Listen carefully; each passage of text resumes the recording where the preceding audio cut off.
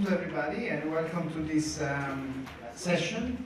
I mean, we are now dealing with a very important public health issue. So how do we monitor the situation during the World Cup and during the big events like the one that we are getting in a few days? I learned today that it's 44 days, so which is very important.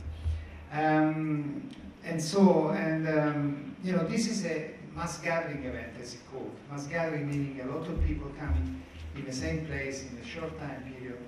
And I think we need to make sure that the people who are coming to visit Qatar for this occasion are in the safest conditions, and in case something occurs, you know, the problems are addressed promptly, and then we are able to respond on the public health approach and solve the problem and address it.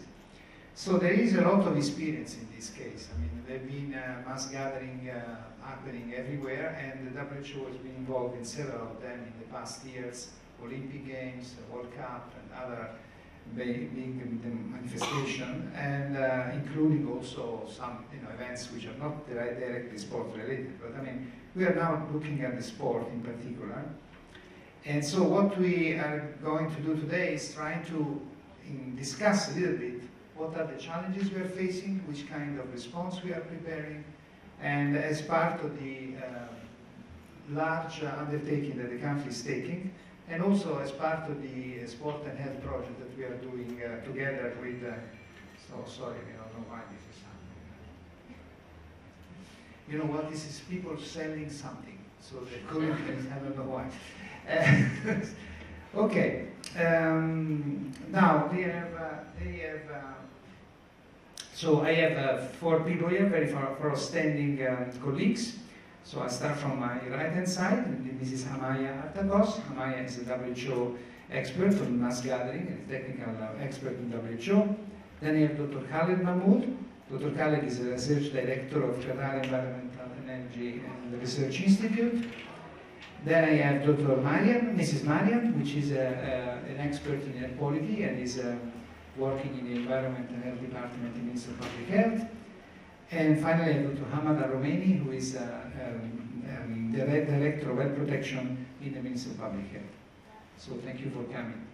So Amaya, let's start from you, from the international perspective. I mean, can you tell us something about the experiences which has been made in other occasions, particularly the last one, the Tokyo, which was done during the COVID epidemic? Because this may be very useful. We are still there's still COVID around. I mean, we are forgetting it, and I'm the only one using the mask, so it's a particular attitude. But I think we have to be concerned. So the experience of Tokyo will be very helpful. Amaya. You already mentioned as a mass gathering event, sort of the risk of the amplification of transmission that you were already mentioned as well.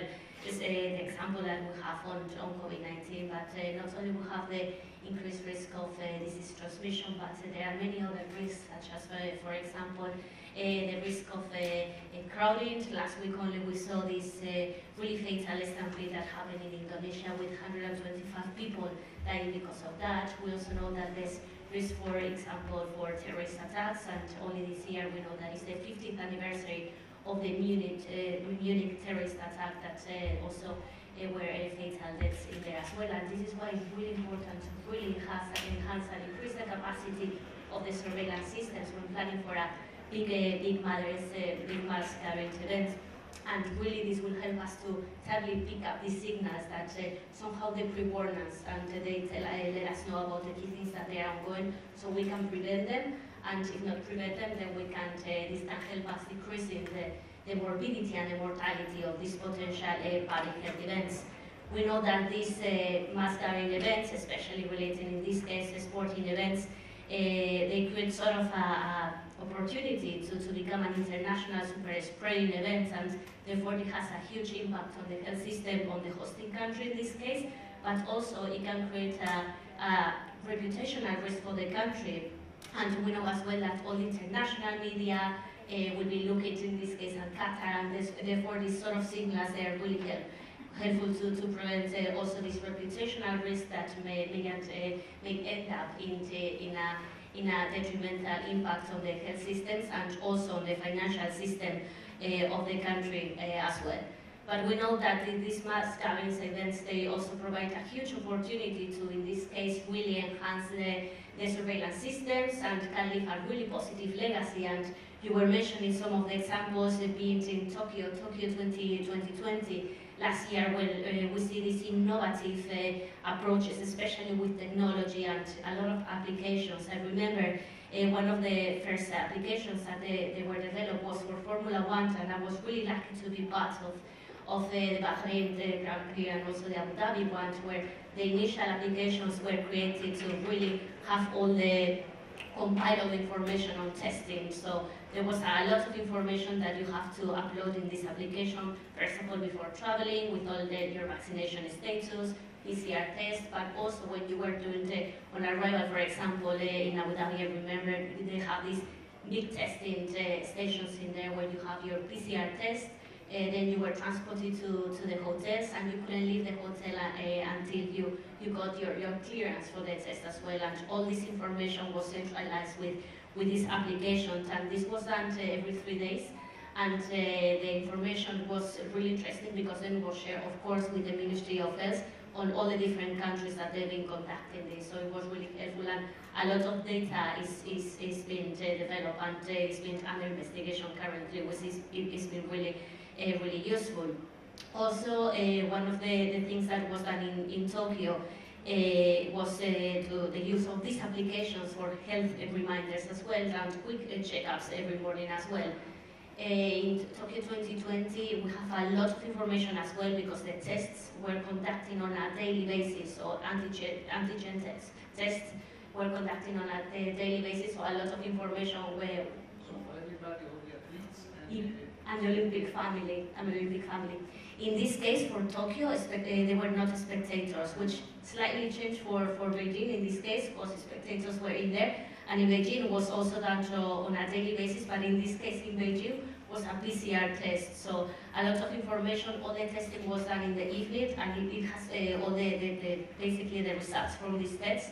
The test was ready, and the result was ready early in the morning. To allow in this case, the athletes and other Olympic families to be able to carry on with the training in this case and competitions as well. So there's been a lot of innovations around that as well. Sorry to interrupt you, Amaya. Yes.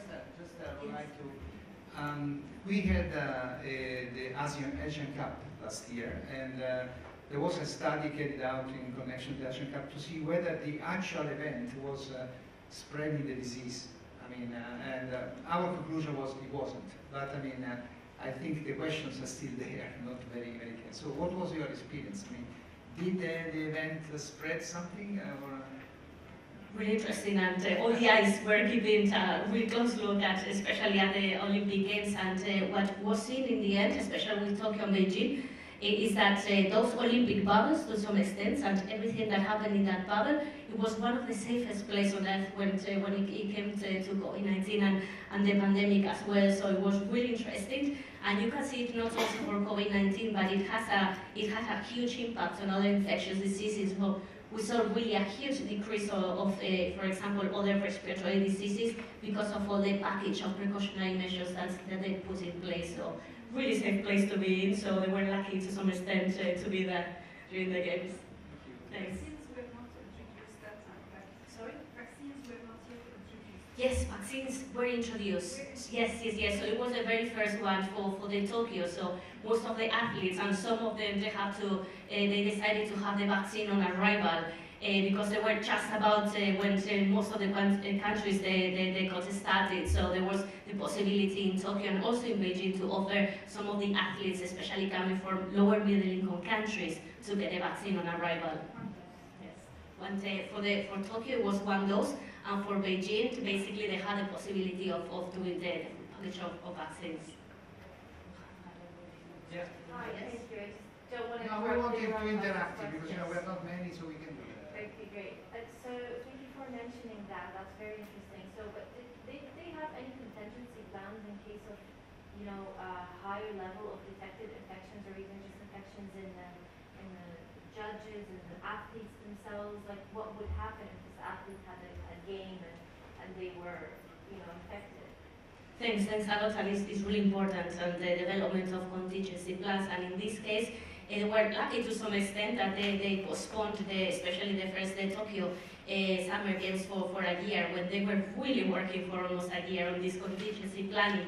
And the other good thing that they put in place as well was a technical advisory group. So they were really looking at a close look at the small outbreaks that they were going on in order to quickly react to them, and also in order to quickly advise, say, for example, that some of the athletes, they were becoming positive. So they were really advising on the city values, if that specific person could compete or not within the next 3 days, 4 days. So there was a lot of contingency planning and expertise in place in order to have the Olympic Games, which was quite useful, generally speaking, as well for the mental health of all of us, that we've been almost in lockdown for more than a year and a half. So it was quite good to see some sporting events going on to help us a bit with all the stress that we all had back in the day.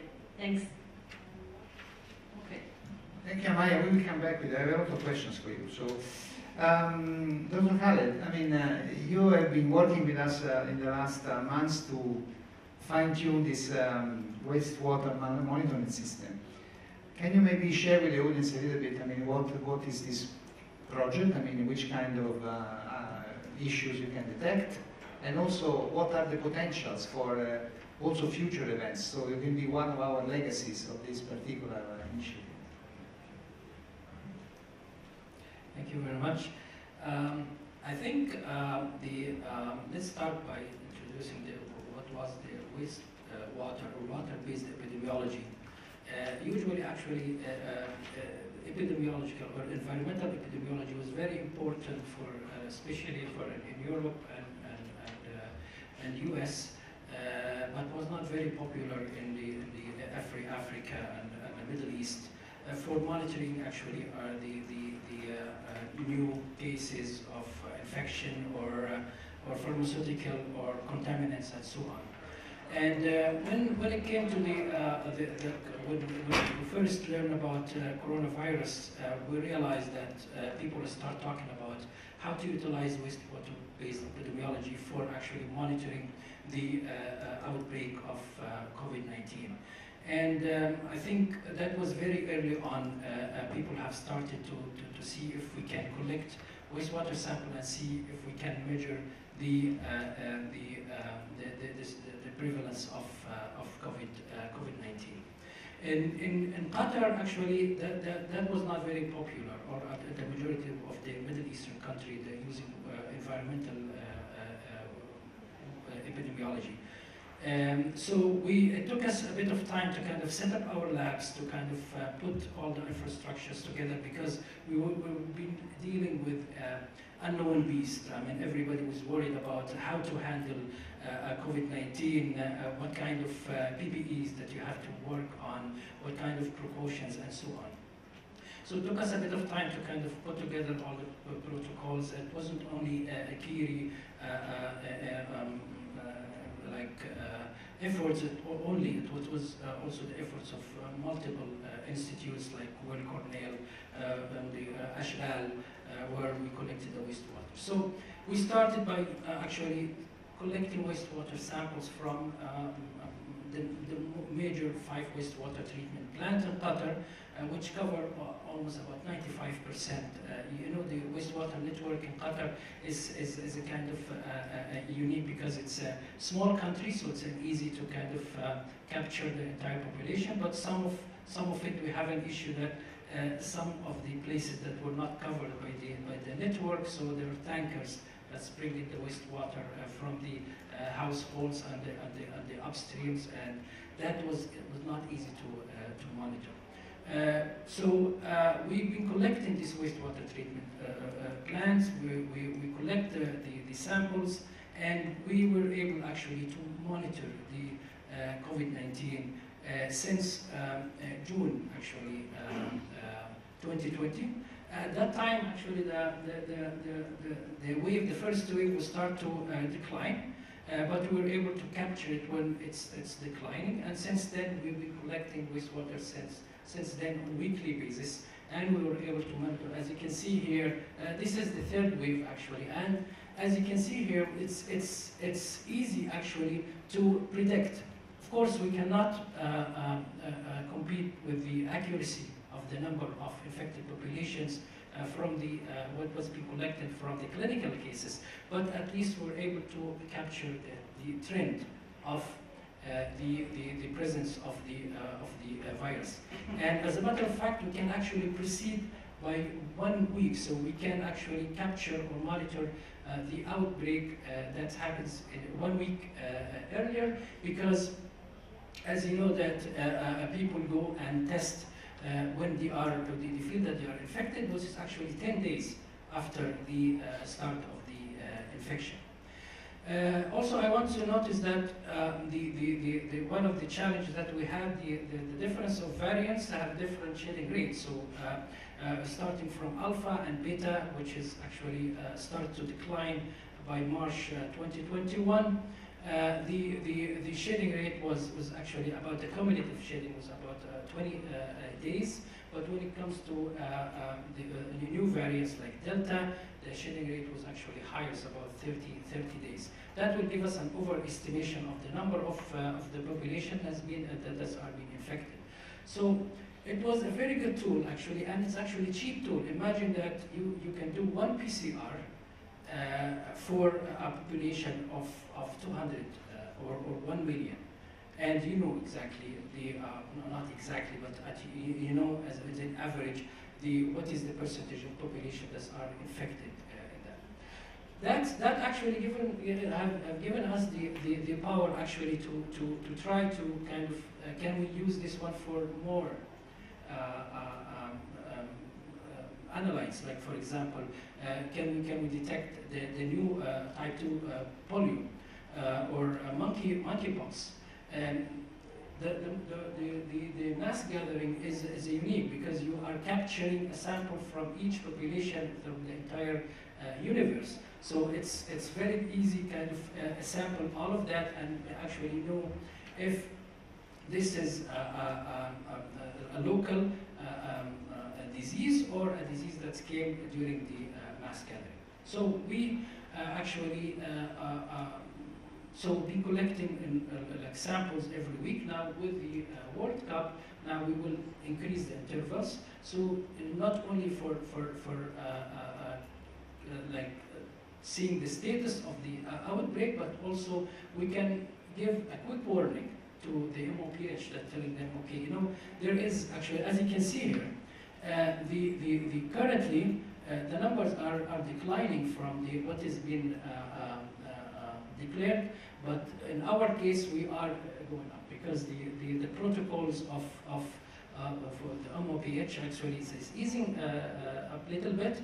In our case, we are capturing the real case. So the numbers are still going up, and that give a good indication that the wastewater-based epidemiology can be a very effective tool for that.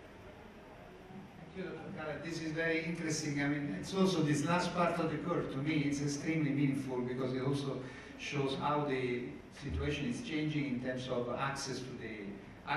Not even access, I would say desire to be tested. I mean, a lot of people maybe get a mild disease, they don't get tested at all, and then we can detect them through this.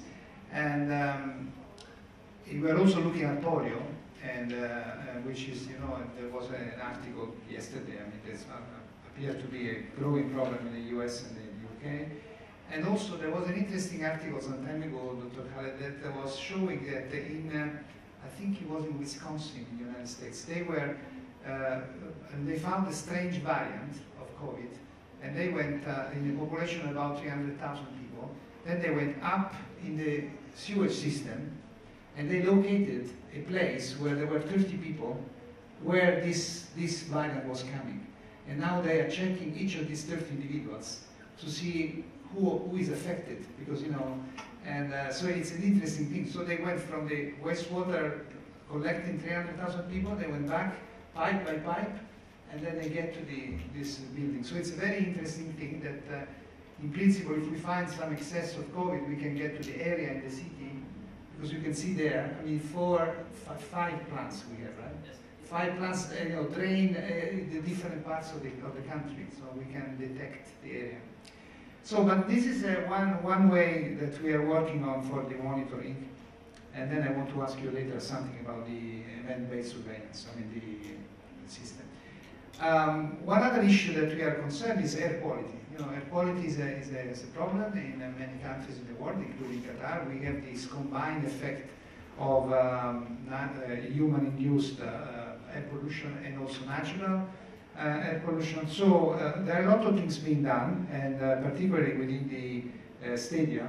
So I would like Mrs. Mariam to tell us something about the many activities that the ministry is doing with this. Assalamu alaikum everyone.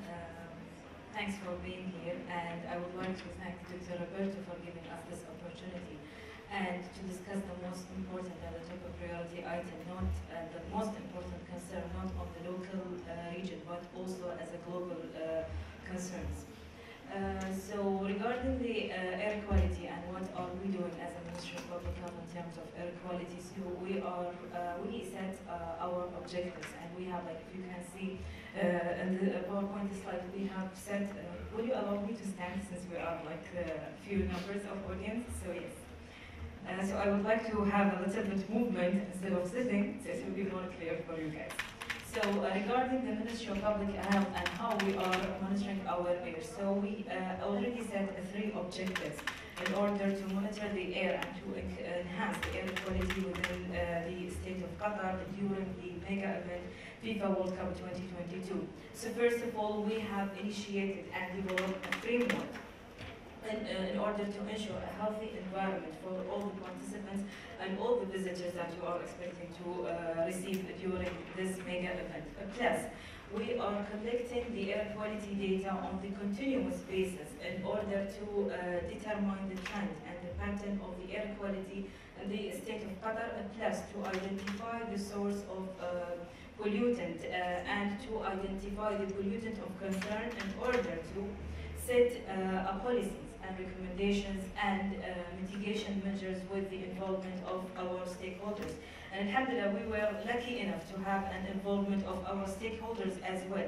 So we had the chance to sign an MOU with the KIL, Qatar Environment and Energy Research Institute, and they are very helpful in terms of planning and setting recommendations and putting strategies on place as well.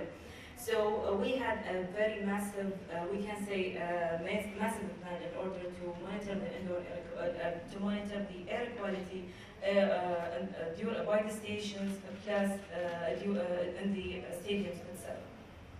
So when we talk about the perspective, perspective of the Ministry of Public Health, we can say that when it comes to the air quality, we can say probably yes, Ministry of Public Health is not focusing only on the ambient air quality, but we also focus on indoor air quality as well.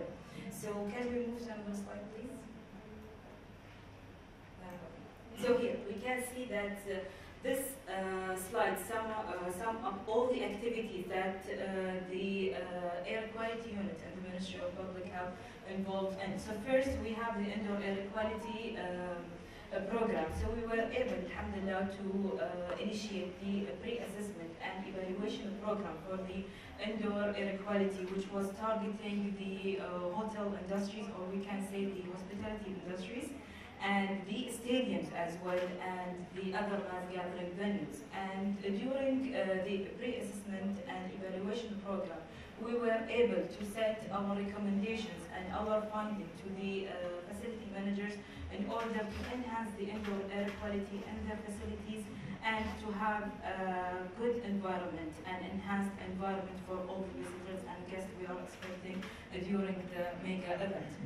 Regarding the ambient air quality, alhamdulillah, we can say that we are blessed that we have a good network in terms of ambient air quality monitoring. So we start monitoring the air quality, and it was not only for the World Cup, by the way. We initiated monitoring the ambient air quality long time ago. So we initiated the ambient air quality monitoring from July 2013. So you can see, we were concerned about the ambient air quality.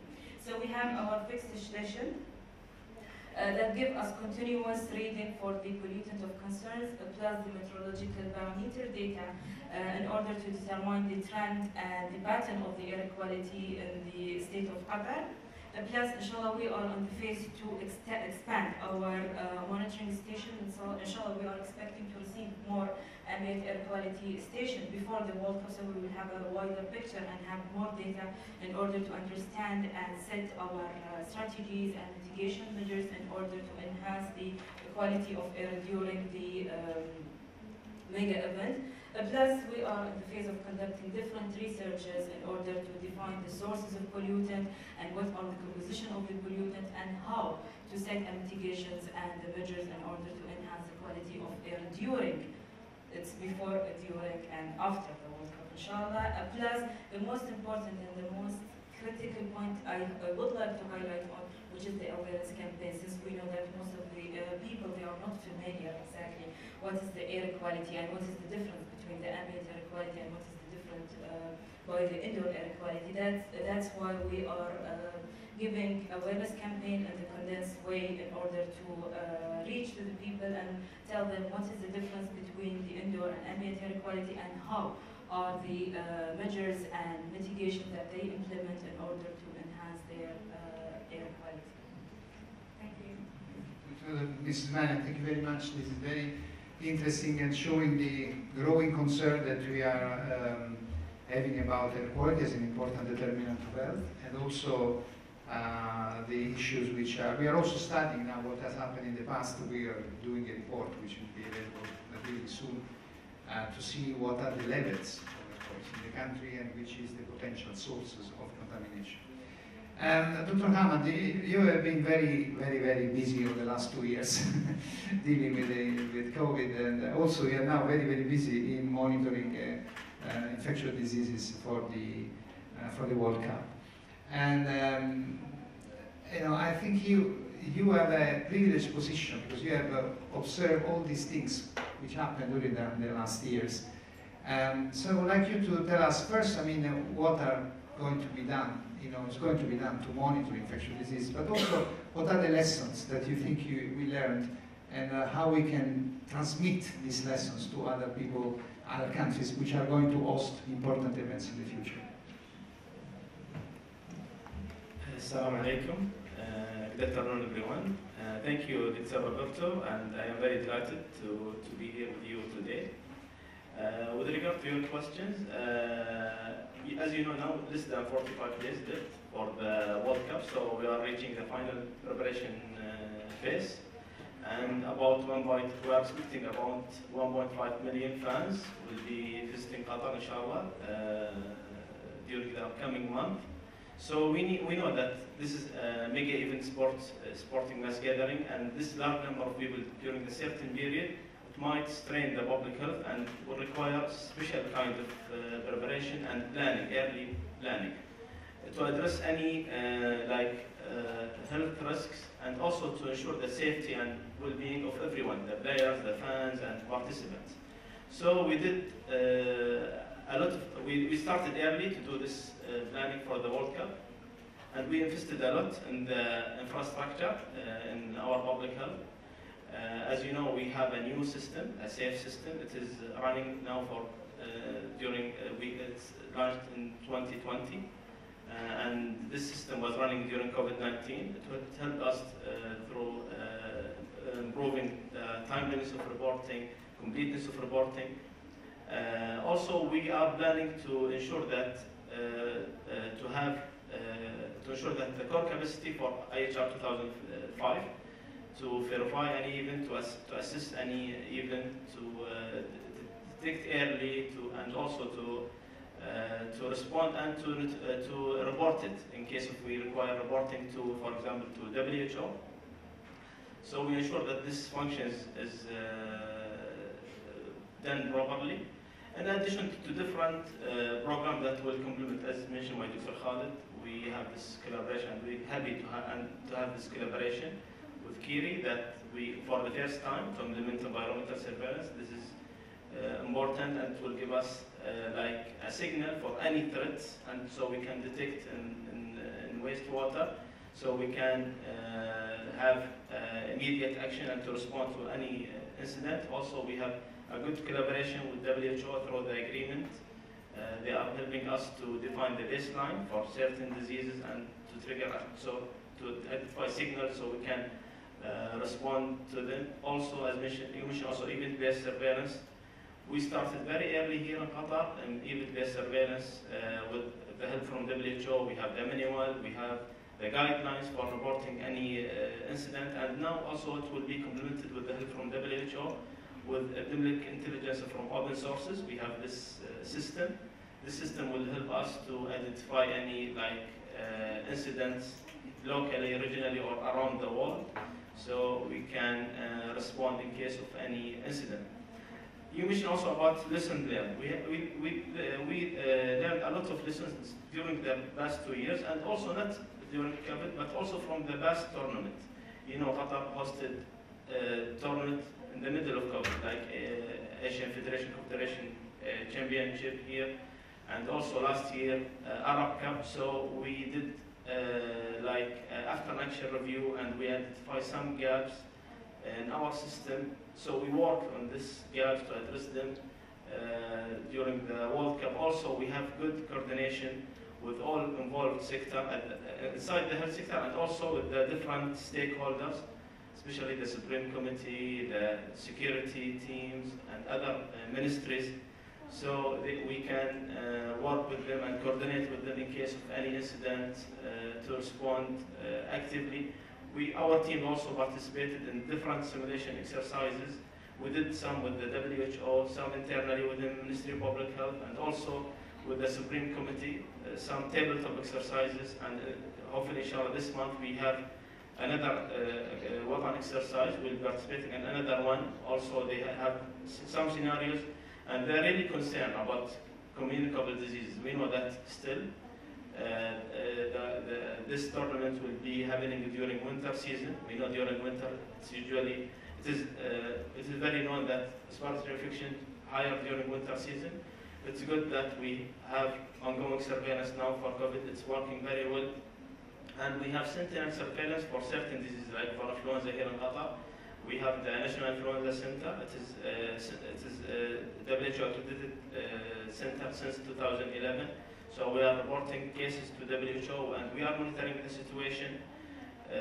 We have some health advices and recommendation, like we also share this recommendation through the Ministry of Public Health website for the travelers coming to Qatar, recommending some certain vaccine. It is not mandatory vaccination, but recommendation like COVID vaccination and flu vaccine recommended during this tournament because of the mass gathering and close contact. We want to protect them.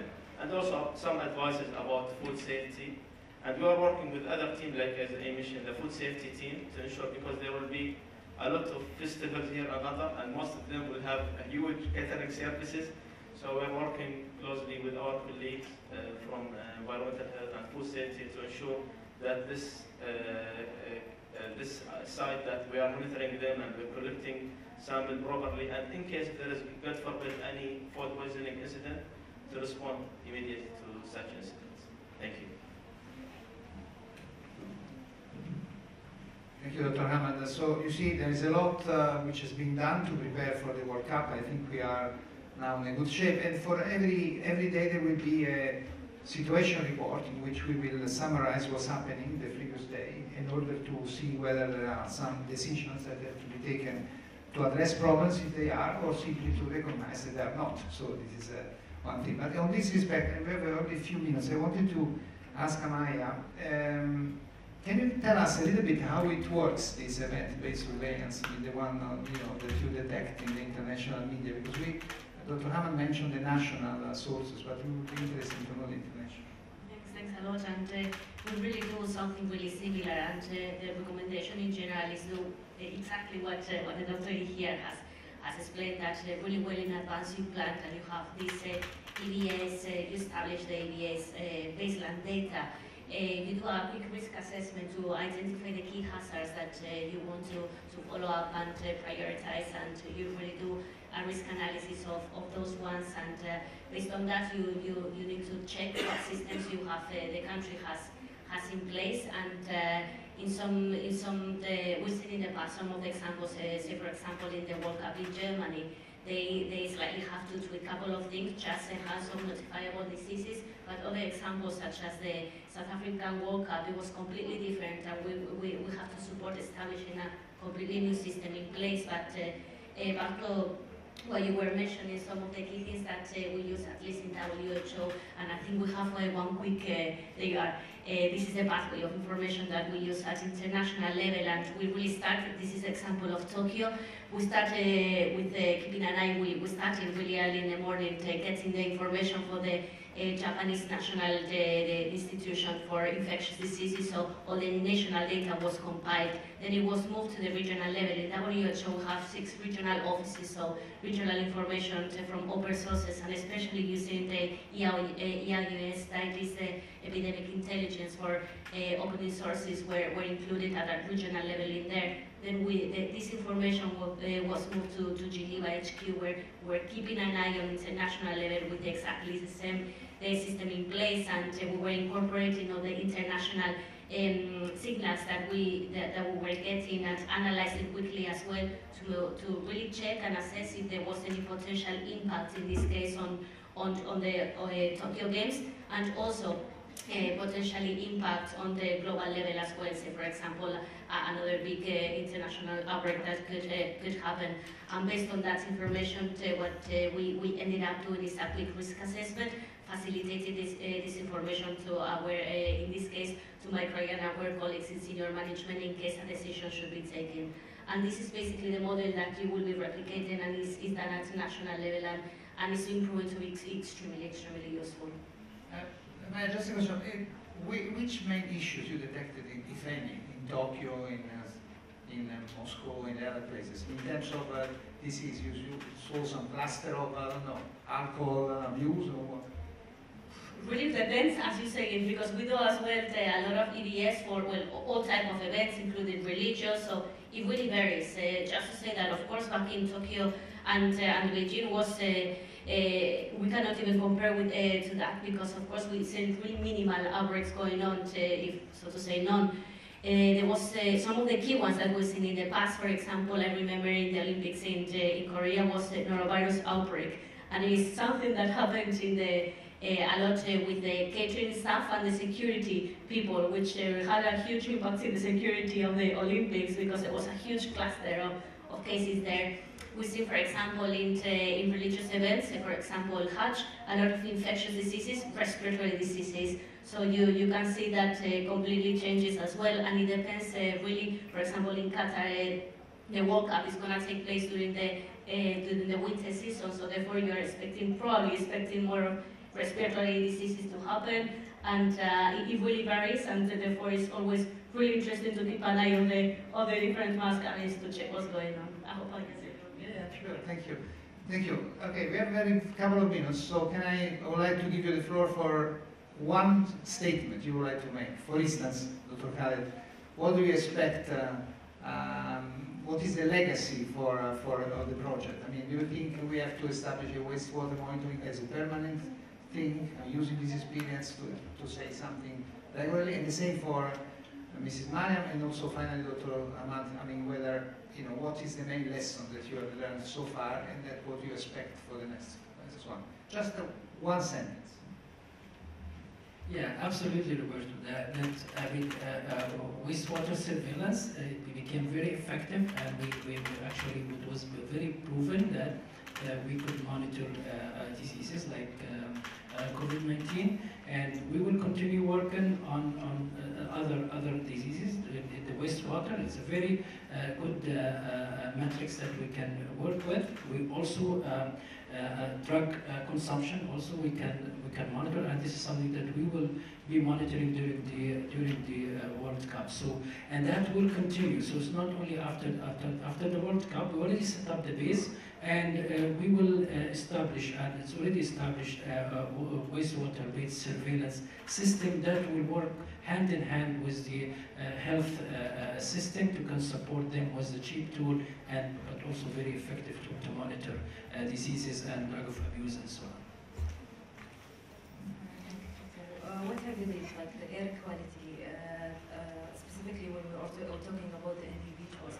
Each individual is affected by the quality of air that they inhale or they breathe. So air quality become one of the most important aspects we monitor on a regular basis, not only for the current situation or only for the World Cup. We have to increase the monitoring system and to add sensors and blah, blah, blah. No, the air quality, it should be monitored on a continuous basis, and it have to not be for the only current situation, but also in the future as well, in order to adverse different health impacts. Since we have the many literatures and many researchers that they show that yes, there is a correlation between adverse health effect and the negative impact on the or air pollution, we can say. So you all familiar with, or maybe like you go through these researches and see that yes, there is a correlation.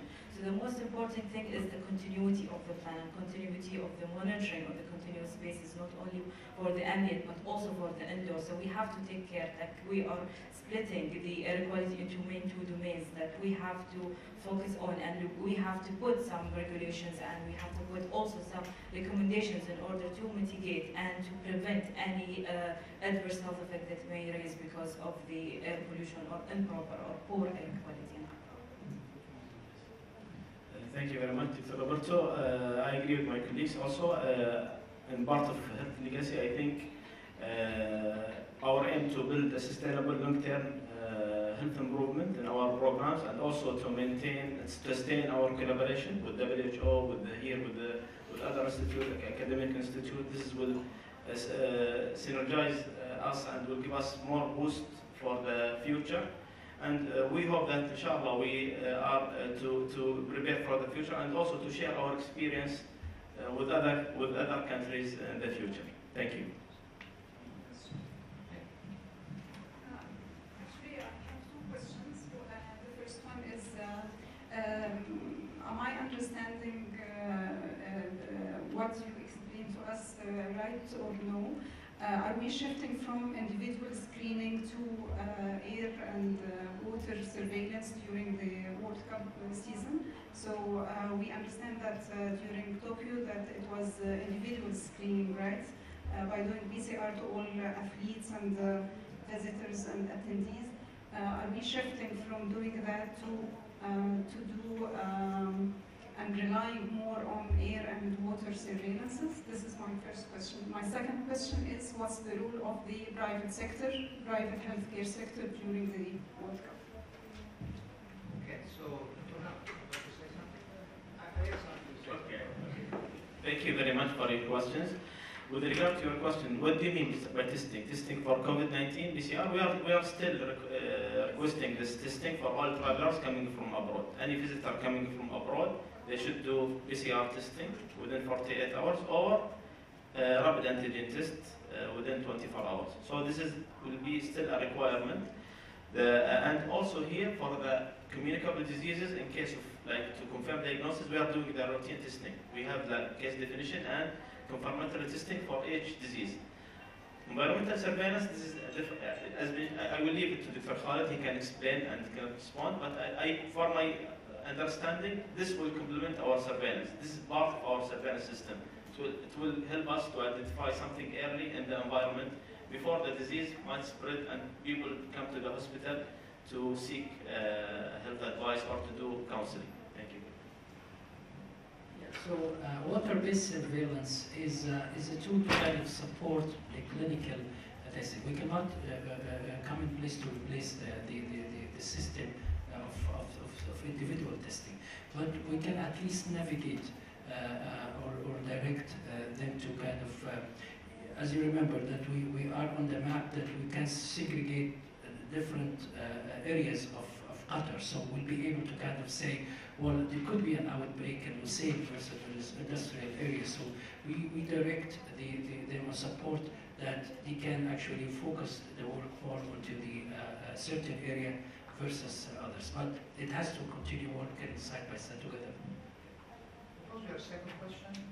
The role of the private healthcare sector. During the World Cup. As far as I know, it's the private sector will be there will be in the AYA card. I think directly into the AYA card, the application, there will be a list of all the private sectors, hospitals and ambulatory and things, And so the visitors will choose wherever they want to go. So the private sector made themselves available to be a sort of additional health system for all the people who are coming.